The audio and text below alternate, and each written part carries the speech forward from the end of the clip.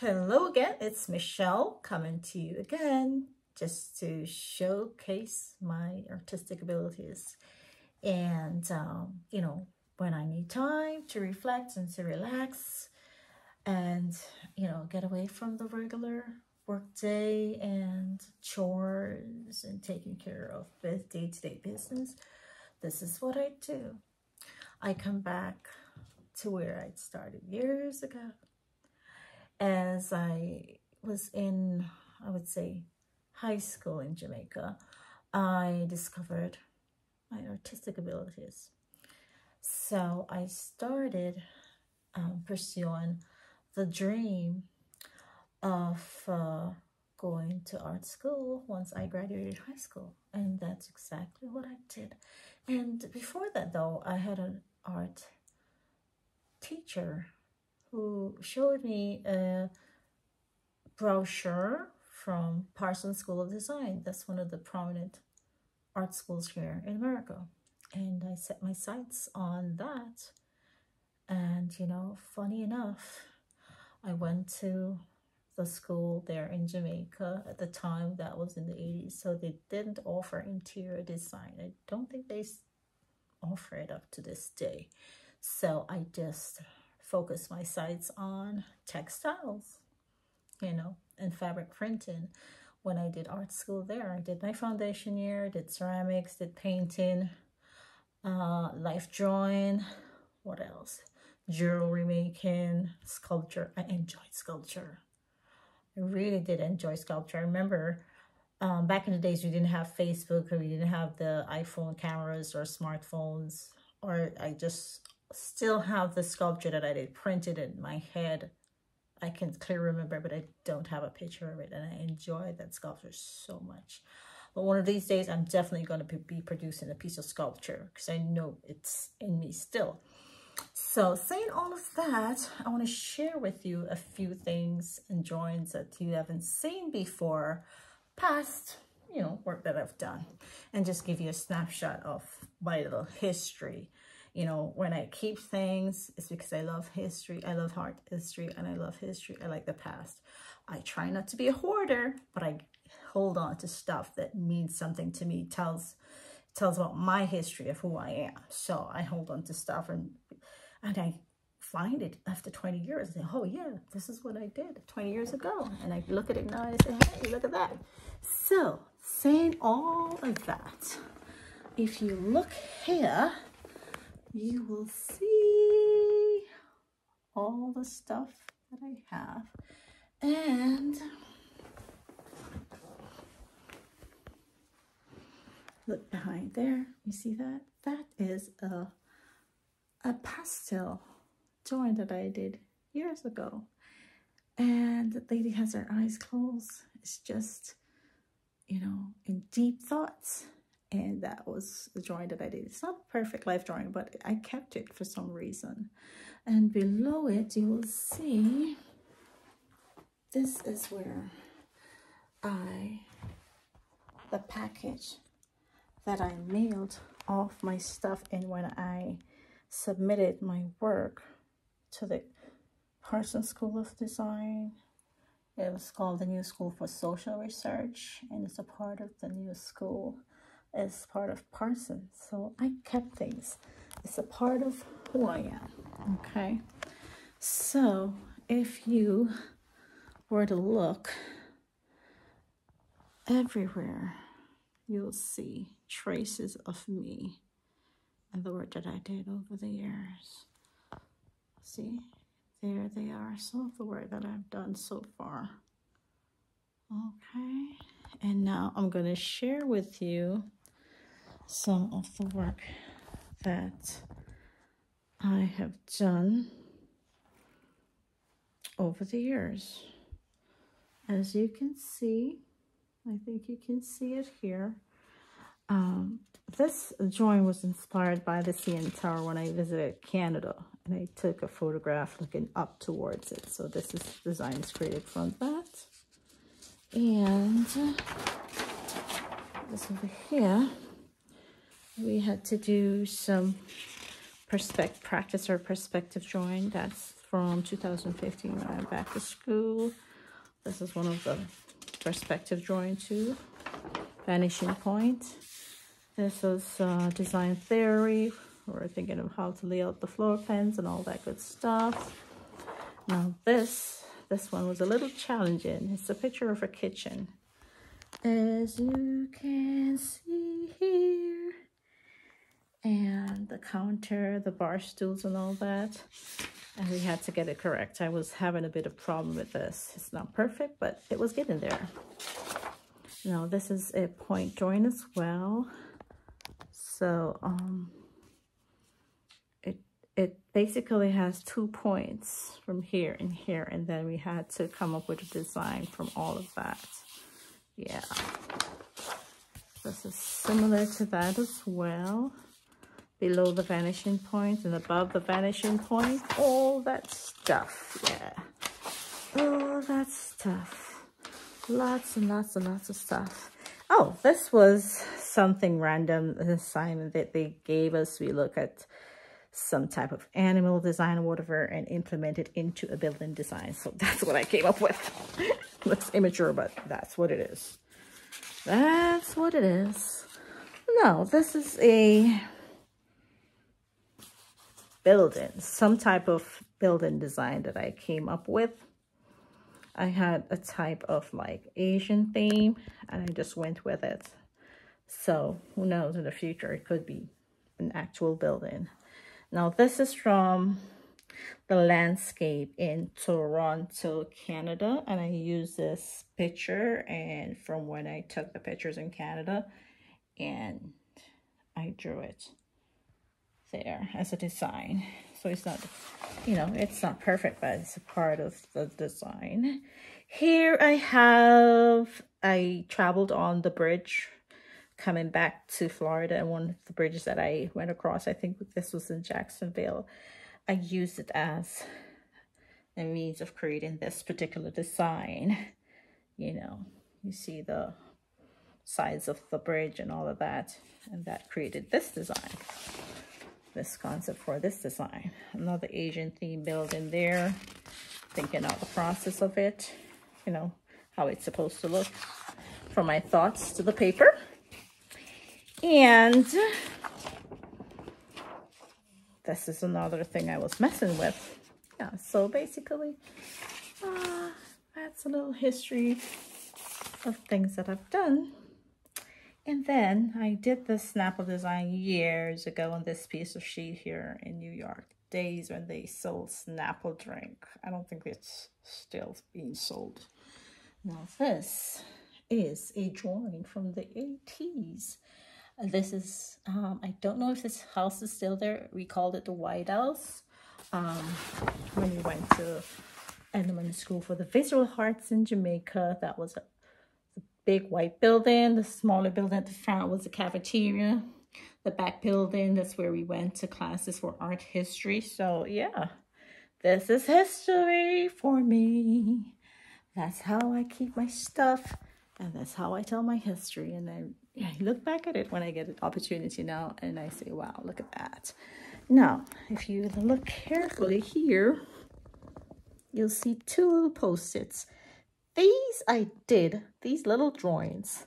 I went somewhere to do some type of work, and I had been sitting there at the desk, and I was so bored, I decided to draw some sketches. And that's what became of the sketches. So one day you'll see it in a painting. That's an acrylic. It might be done in an acrylic painting or oil painting. That's going to be an extra. This is like right out of my head. I did a sketch for orchids because I love orchids. So yeah.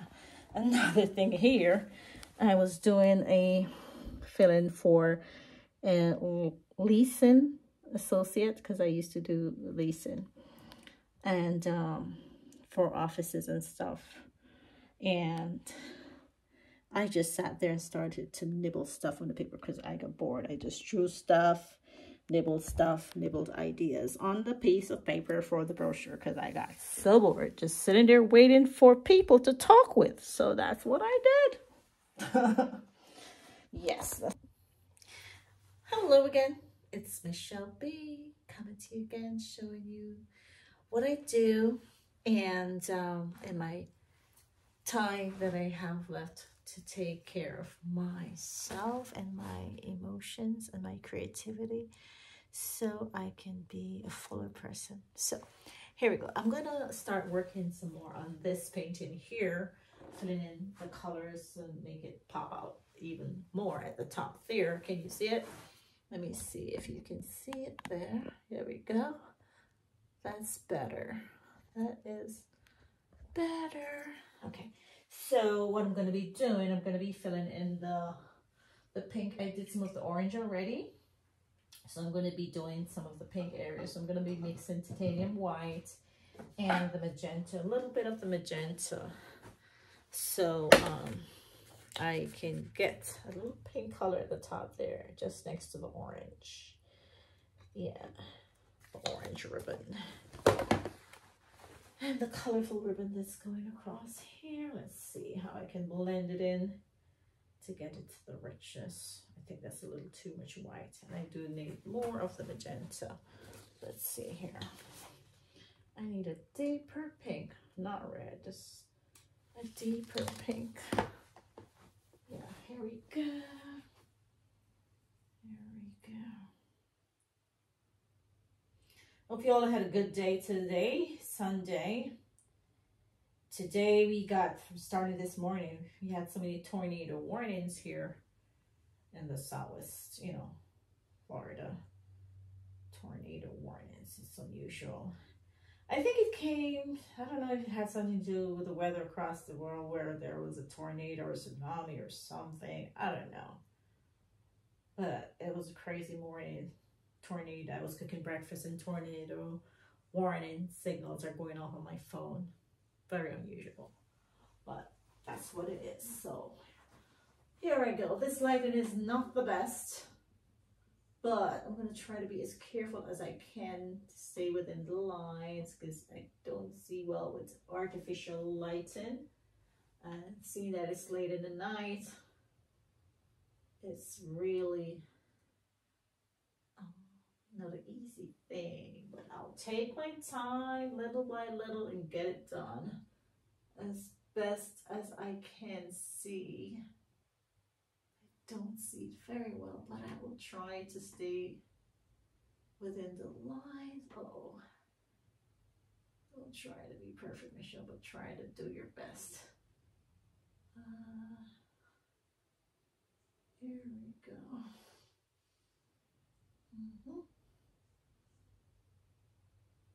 Steady, steady, steady hands will do it to get the straight lines that I'm looking to get.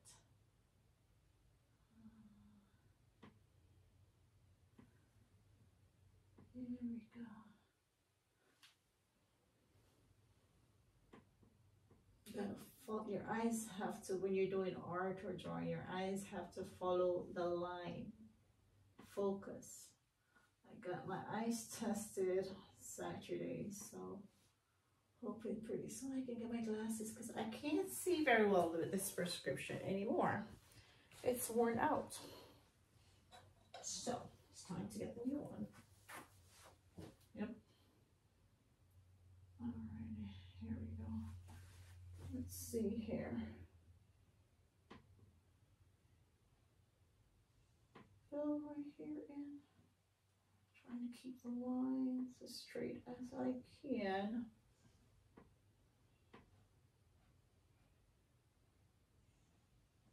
And I'm squinting my eyes a little bit.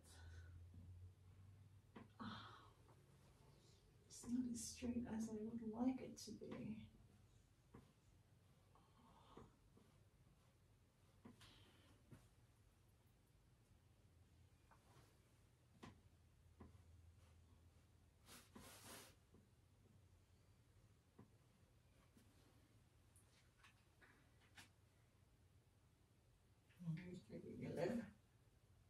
Take her.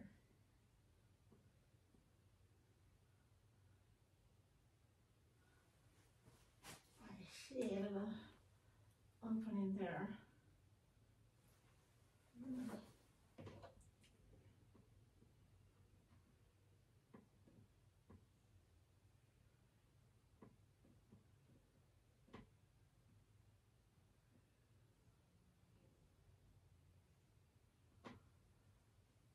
That looks brighter. Yeah.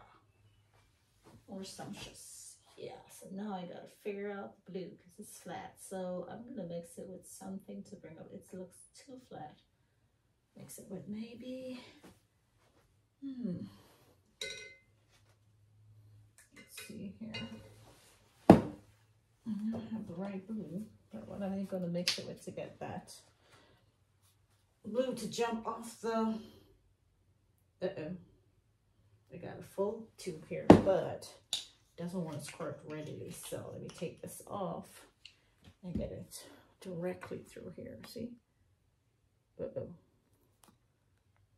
Oops, seems soft inside, but somehow it's not coming out.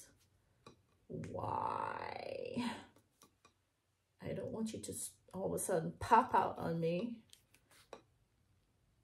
Okay, so it doesn't want to cooperate. Let me see if there's another one. This is practically a new tube, but for some reason it's not cooperating. It doesn't want to come out.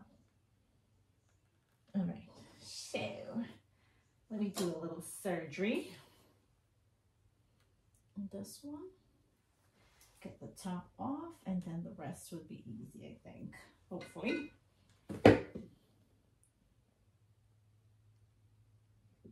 Here you go. Not really. Okay, so I'm gonna abandon the blue for now because it's soft, it's squishy and soft, but it doesn't want to come out. Hey, I'll move on to the next one because I'm not gonna let you frustrate me at all. Now let's go to the yellow. Maybe yellow will cooperate with me some more. With me better. I'll mix the regular yellow with the Naples yellow. See how it comes out. Okay, I guess nothing is working tonight. I should have checked out these colors. Oh, here's the right one I'm looking for. Got a full tube here. That should do it. Yeah, this one squirts right out. Yeah, that's what I'm looking for.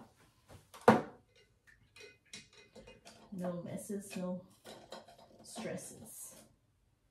Just cooperation.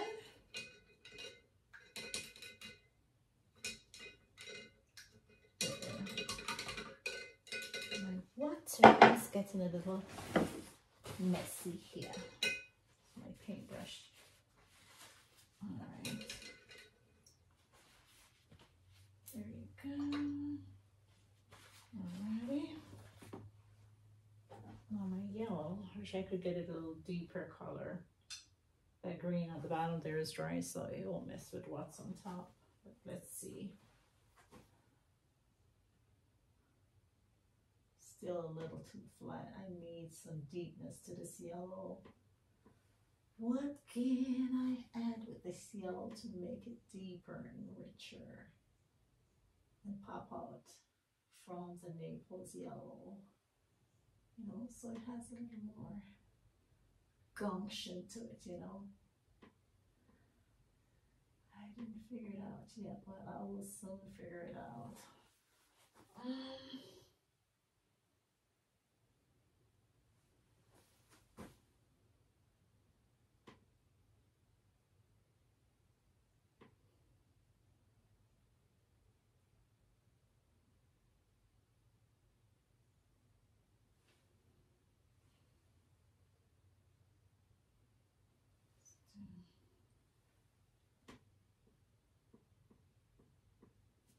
Charcoal on the bottom. This shouldn't have been there, you know. I should have used a lighter pencil. And it's just showing through.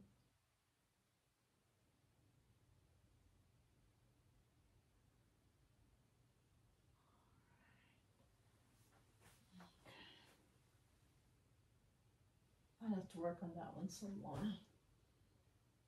Okay, well, this is fuchsia, but it's too flat, so I'm going to mess with right here. It's more like a fuchsia color. It's a nice size right here. And I want the magenta. Maybe I should just get it straight out of the tube. Let me put it on here first. Uh-oh, it's not magenta, it's metallic. Where is my magenta? Look, this is the magenta. It's more like a fuchsia color.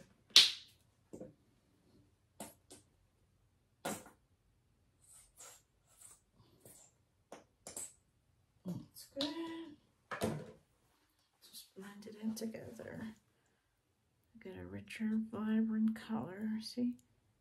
Metallic red and magenta.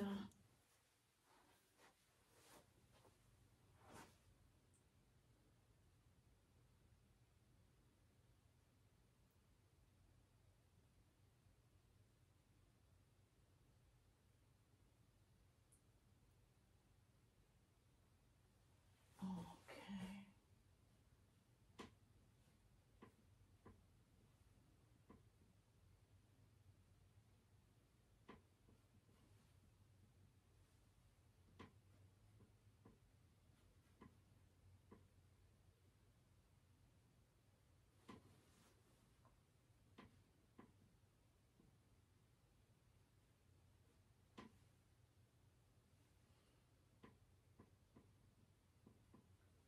It's a little too quiet in here. I need to sing a song. Oops, it's going out the way there.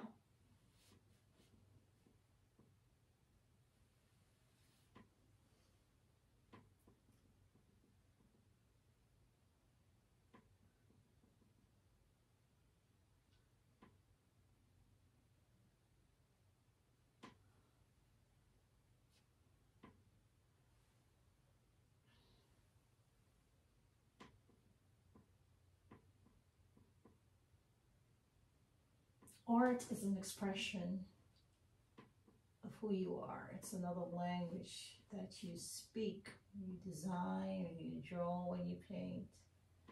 It's speaking to somebody when they look at it, but not by dialogue, it's speech dialogue, but by the visual. It's a visual way of talking and telling someone your story. And that's exactly what I'm doing here.